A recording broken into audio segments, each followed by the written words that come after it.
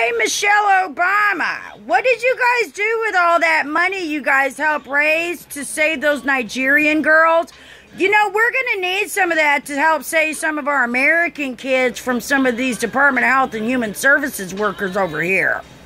And Maxine Waters, you know, if I was you, I'd be trying to go get my girls, because they got you publicly threatening Trump supporters. And you know what, honey?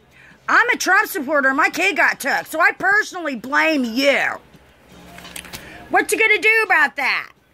You know, I also want to make the point that what happened to me occurred over 4 states. Arizona, California, Washington State, and Michigan. Plus, you know, common sense says that because it happened over so many states, that this happened because of somebody that was in the federal government. This wasn't a state problem. This was a federal issue, which goes in line with, you know, the chain of command as far as people being notified, you know, considering the media potential here. Have a blessed day, folks, and God bless America.